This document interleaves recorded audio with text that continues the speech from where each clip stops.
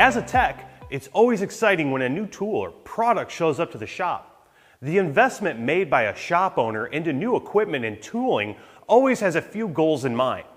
Increase profitability, increase proficiency, streamline processes, and make things easier for those that are using it.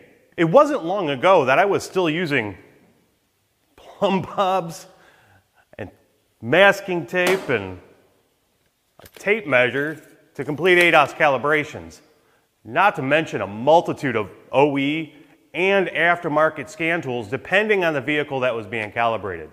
You can imagine my excitement when Hunter rolled in the new DAS 3000 and AdasLink system that you see here.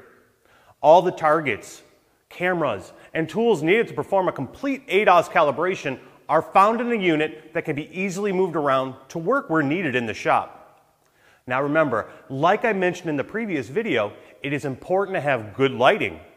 A level floor or Hunter alignment rack works well too, and plenty of space to correctly set up and perform calibrations. Let's take a look at the unit and its features. So right in front of us is our target box. This is a convenient place where we can keep all of our targets right in our unit at all times. Let's go ahead and take a look inside and see what we've got.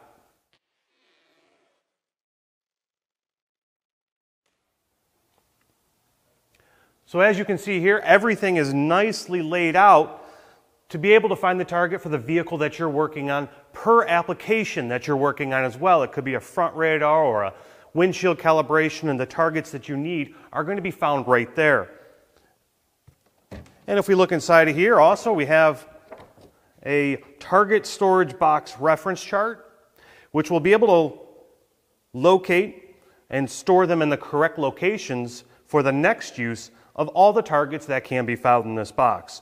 You'll also notice there's a couple empty spaces to allow for further or newer targets that may come out depending on the vehicles. And we'll take a look at the construction of one of these. This is for the Mazda. This isn't cardboard. This isn't cheap plastic. These are quality, reusable targets that aren't going to disintegrate or anything of those sorts or get damaged. They have the clip on the back to mount to our target rail, and you'll see that a little bit later on to keep them secured into place. And they all go back right inside here. And we have an array of targets as you've seen when we showed the actual sheet that showed all of the different targets. So right here you can see we have our rear target clamps, and the target is attached to it. This will attach directly to the rear wheels, and the camera will use this target to be able to find and measure the distance on the vehicle, and each time that we're doing a calibration that this is required. Some cars, again, have some different procedures depending on the calibration you're performing. May not need a target board, but we may need a prismatic radar reflector, commonly used for Honda, Hyundai, Kia, Mazda, and Toyota. And this is what this is right here, and it's going to be included with our ADAS system, the DAS 3000. This is the radar reflector that they're going to be talking about, that you'll be setting up and using depending on that front radar, milliwave radar calibration. Nice thing is everything's in one unit. It is easy to adjust the height and then lock it into place as well. Another really great feature about this is the fact that I still don't need a tape measure. We had talked about tape measures before. We don't need one with that. With this, we've got a nice tool here that we slide this over. And what we have here is a laser distance measuring tool instead of the tape measure that we're going to pull out and measure. This will handle that for us. That fits perfectly in here, like so, to get that distance we need from the front milliwave radar. So it's all going to be set up right there. Again, no tape measure or anything like that. This is a precise measurement that we get to use anytime we are performing and using anything with this prismatic radar. So what we have here is also another target that will be used with the rear, and also the cameras will be recognizing this. This will help us determine the reference or the center line of the vehicle. The AdasLink will walk you through where it needs to go, typically on one of the front wheels, and it'll also have you identify and move this accordingly. Typically in the actual center of the rim will this be pointed to when you're doing your calibrations. Another great feature on this, and a thing that's obviously going through a lot of changes is your surround view, or those large bird's eye views that these cars are providing.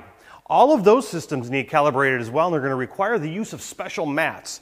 The DAS 3000 has all of those included with the kit, and I've got a couple of them out here right here, still in their containers themselves, and then I brought this one out so we can see what it looks like unrolled. Again, depending on the procedure you're working on, different mats will be required. The placement will be given on where to put them in relationship to the cameras for calibration.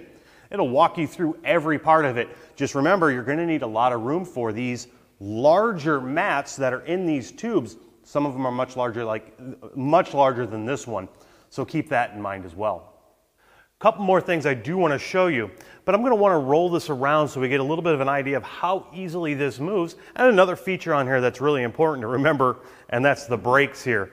This locks this cabinet into place and keeps it from moving during your calibration. We don't want any movement to occur that could affect any of the calibrations that you're in the middle of.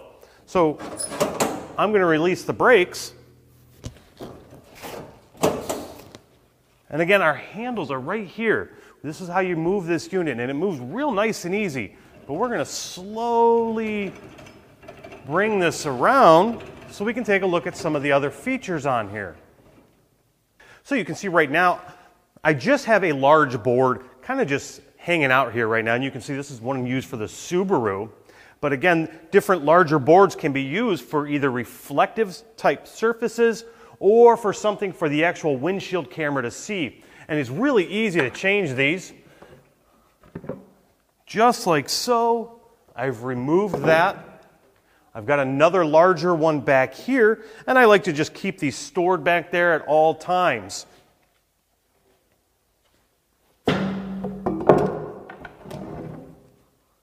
Depending on the vehicle you're working on, they're going to direct you to use different hooks.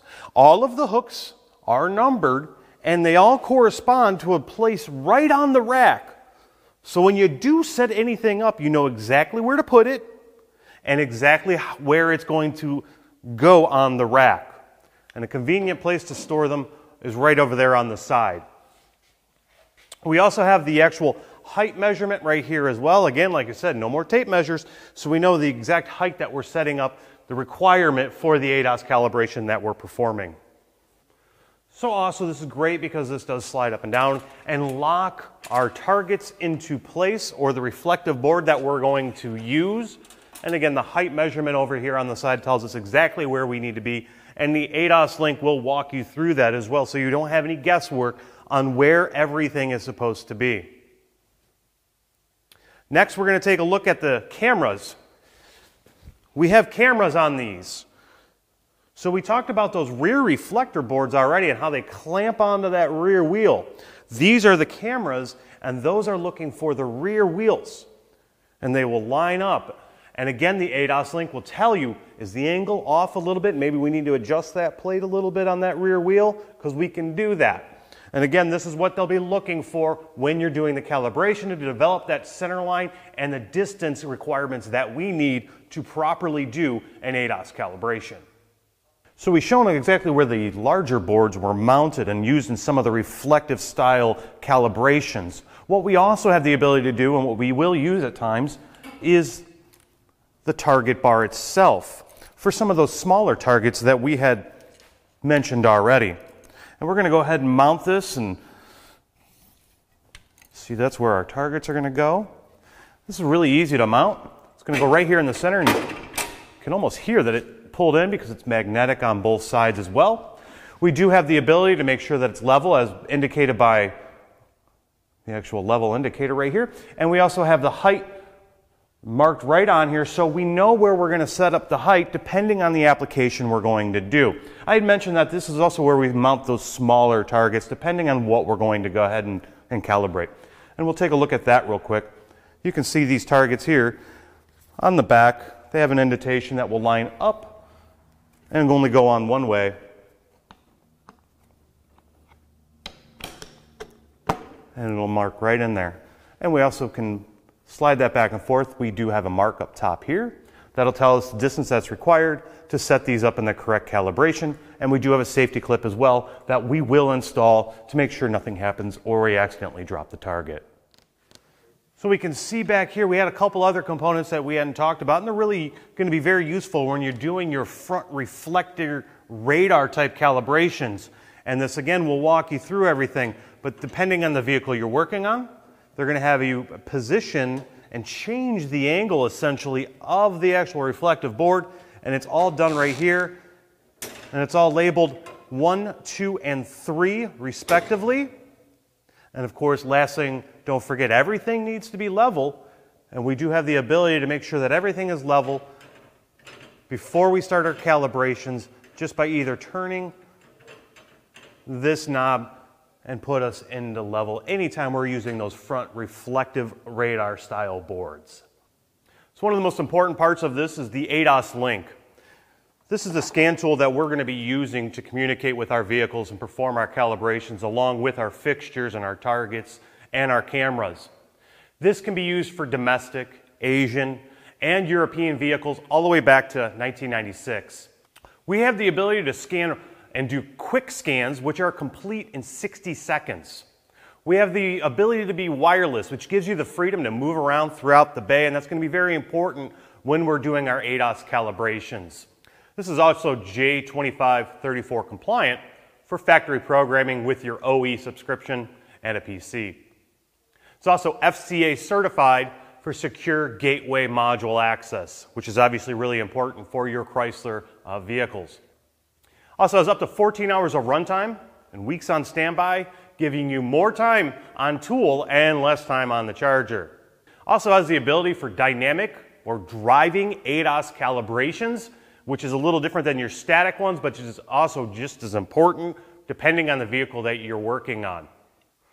Also, the AdasLink provides on-screen guidance. This really walks you through step by step the process, the targets you're going to need, the way to set it up for the vehicle that you're working on. Also, this scan tool is not just limited to ADAS. This can be used for all of your diagnostics in your shop. We have full documentation, which means it's going to save our pre and post scans, and it's recallable, printable, so that we have a complete digital record and a copy to provide for the customer showing that everything was done correctly from the time you walked it in to the time it leaves your shop. From the precision digital measurements to the intuitive user interface, the DAS 3000 and the AdasLink is designed to take the guesswork out of the calibration. Commonized OE procedures simplify setup and calibration processes, saving shops time and money by getting customer vehicles calibrated faster and with the confidence that it's done right. Thanks for watching. We'll see you next time.